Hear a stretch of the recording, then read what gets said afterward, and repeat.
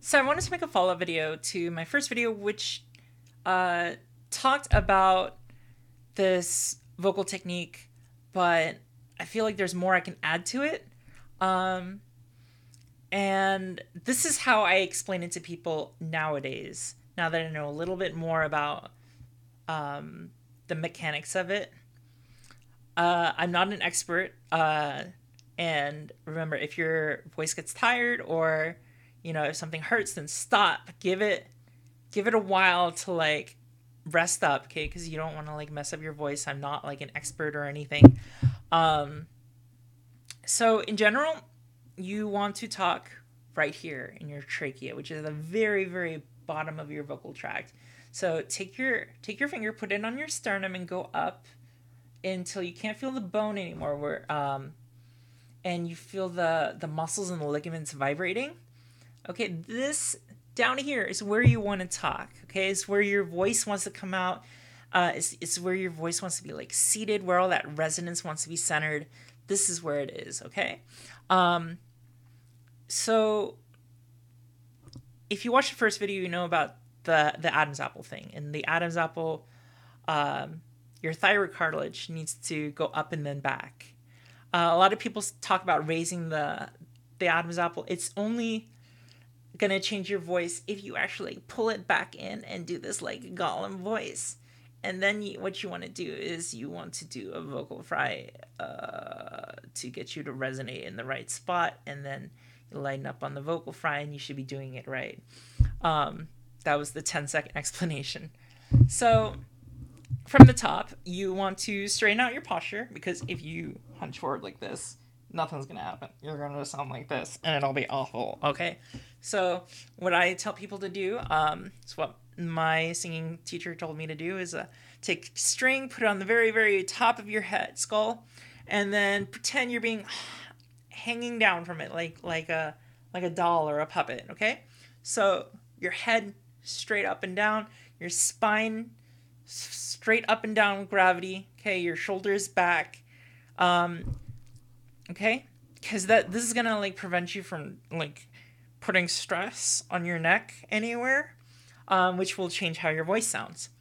Okay, so we're going to raise the Adam's apple, which is something that singers do a lot. It's larynx control, but basically we're just gonna like swallow and like try to keep it up. Okay, you're gonna just like freeze everything. You won't be able to breathe usually, but it's okay because we're only keeping there for like a second before we pull it back in. Suck it into your neck. See, it disappeared. Okay, and how you do that is after you raise it up, you pull it back in with the muscles that lead from your Adam's apple, your thyroid cartilage, to basically like behind your ears and at the base of your skull. It's right here. These muscles at the very top need to be engaged, and you do that usually subconsciously, but the way we're gonna trick you into doing it is by imagining sucking on like a really sour candy or a sour lemon or something really salty or bitter. When you make this really like disgusted face, like "ooh, that was not good," your throat kind of like pulls back to like kind of prevent you from swallowing anything. This is like the how to engage those muscles. And the problem is though is you kind of have to raise your soft palate. You got to pull your throat back a little bit more so you can breathe. And the sound that you end up with at that point is going to be like what I call like a Gollum voice. So up and then back. And then it's gonna be like this. It's gonna be like, whoa, it is not like a female voice yet. Okay. Uh it's like a troll or something, but it's very, very, very tight. Okay? Because what you're doing is you're still talking up here. Which the next half of it is to get you to talk and resonate down here. So with it up high, okay? We're gonna do a vocal fry. Now, vocal fry is this thing that you might hear American females do. It's this like verbal tick they have where it's like, "Oh my god, this is the worst." Um, it's that croaky frog-like sound that you get when your voice bottoms out and your vocal flaps hit each other, and that's what creates that the ring, girl voice. So the reason why you want to do that is not because vocal fry makes your voice sound feminine. It's because when you bottom out your voice like that, you end up resonating right here, which is where you want to be. Okay, you want to resonate at the bottom, and as much as you can, and go into your chest and stay away from your head. So you go into like the Titan Golem voice, right? And then you're gonna do like a robot, like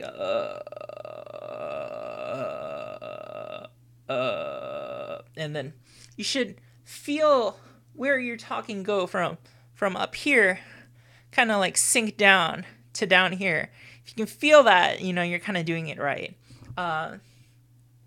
You then, as you're doing the vocal fry, okay, you just kind of lighten up on the flapping. You keep everything else the same.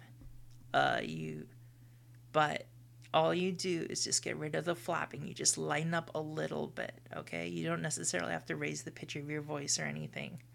And then as you lighten up, you should be resonating in the right spot, and it should still be kind of tight up here. And if it's very, very close to that natural sounding female voice you want, it's just going to take a little bit of trial and error. What I tell people is to imagine like the cutest, like the ideal female voice you want to have. And if you can do that and put a little bit like emphasis and project a little bit, you should be able to find that spot where it kind of wants to stay. And it won't sound all that much different from your guy voice, okay? The pitches don't need to be higher.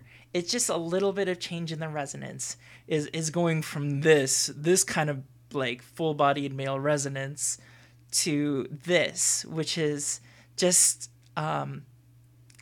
it's pretty much the same, just with less resonance, okay? And how you're doing it right is if you can feel the resonance at your trachea and up here, right above your Adam's apple, where you can feel more ligaments and muscles, you want that to vibrate less. Okay, and to get to calibrate, I think I touched on this in the last video. You do a normal baseline guy voice, okay, at a pitch where you're not pushing your voice down, you're not pulling it up high, just like whatever is like the zero amount of effort, okay, zero amount of muscle control. And if you feel your voice at those spots, you should feel it kind of just like vibrate almost equally, okay?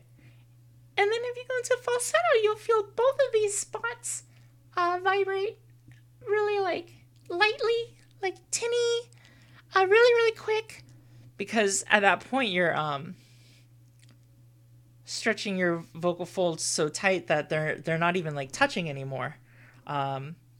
There isn't like any bits of it that are touching, So your vocal folds are normally like this when you talk, okay? But when you do a falsetto, you pull them so tight that, they just completely don't touch anymore, which is why you can't project, or you're limited to a certain range of pitches when you're doing a falsetto.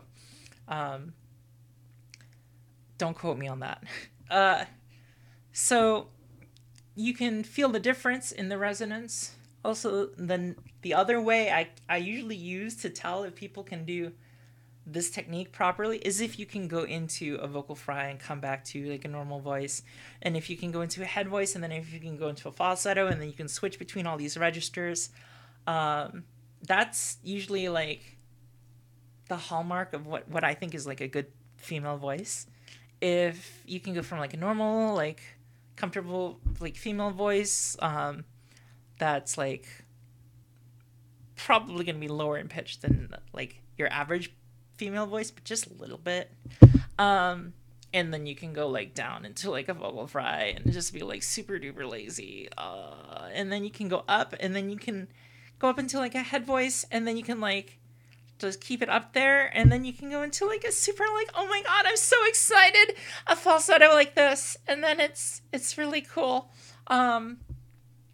Because you should sound like natural in all those registers, and if you can do that, then I think your voice is probably gonna be pretty convincing.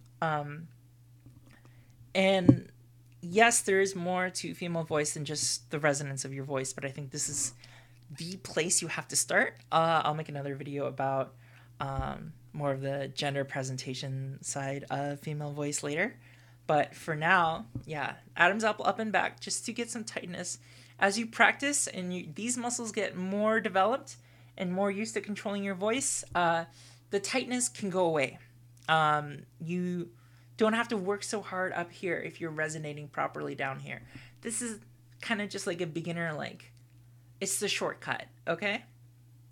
And I think why a lot of people had trouble with the previous methods because they weren't resonating in the right spot, which is what the second half, the vocal fry, is supposed to do. You can also gargle, but I think that'll just like put your throat way too far back. But it does have that like same like bottoming out effect. Getting you to talk here is the most important thing. Okay. And remember, just take it easy on your voice. These muscles you haven't used a lot. It's going to feel really, really tiresome, like, to do this for, like, the first few days, first week. Just take it a little bit at a time. And like I always say, drink water, record yourself so you can hear it. Record yourself while you're trying to get in here, because if you manage to get it, as you hear yourself do it later, you're going to be able to find that spot much more easily, okay? You're making mileposts for yourself to guide yourself in the future, okay? So that was a really quick rundown on how to do female resonance without going into your head voice.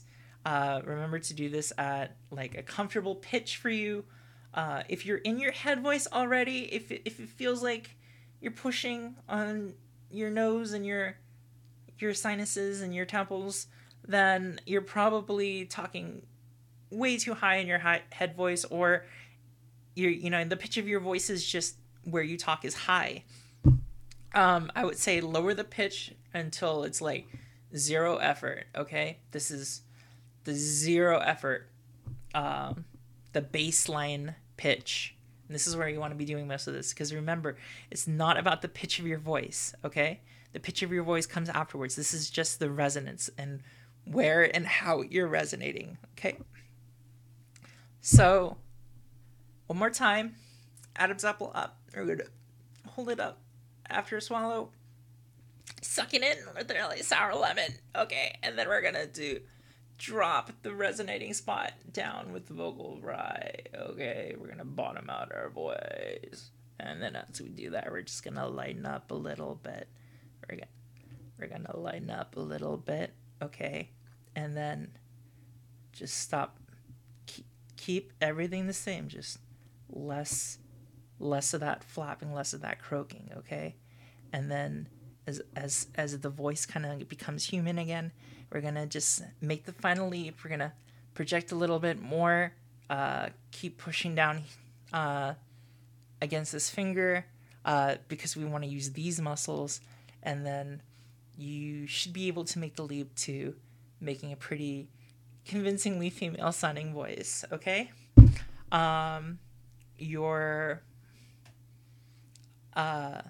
It will take some trial and error, but this is the best advice I can give you right now, and I wish you luck, and I'll make another video in the future. Okay, thank you, bye.